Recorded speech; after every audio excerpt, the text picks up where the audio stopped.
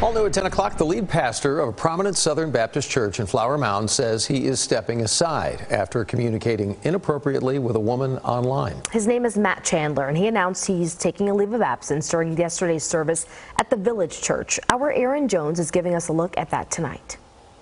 At Sunday's service, lead pastor Matt Chandler told the congregation that several months ago he was approached by a woman here at the church. She told him that she was concerned about the correspondence he had with one of her friends on Instagram. I didn't think I had done anything wrong in that. My wife knew that. Her husband knew that. Chandler says he immediately told other senior members who had concerns. And they had some concerns. And those concerns were not that our messaging was romantic or sexual. It was that our conversations were unguarded and unwise. The concerns were really about frequency and familiarity. In a statement, the church says it hired an independent law firm and found Chandler did not use language appropriate for a pastor, and he did not model a behavior that we expect from him.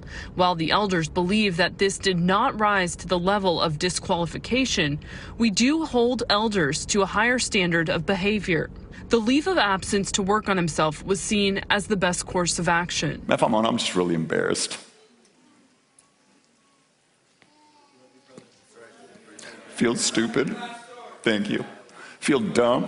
This news now coming as a shock to many. But as an individual, yes, I'm still behind him. Rob Lindley, who has attended this church for almost 20 years, says overall he thinks Chandler did the right thing. The ownership, taking ownership of it, and then allowing, thirdly, other people to lead and guide.